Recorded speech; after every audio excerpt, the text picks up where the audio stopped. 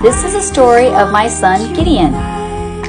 After trying to get pregnant for 8 years, on July 2nd, after Joshua's adoption was final, I found out I was pregnant. In February 2004, I gave birth to Gideon Donald Bell. Gideon loved his big brothers, David and Joshua, and they spoiled him rotten. It didn't matter to him that they were adopted.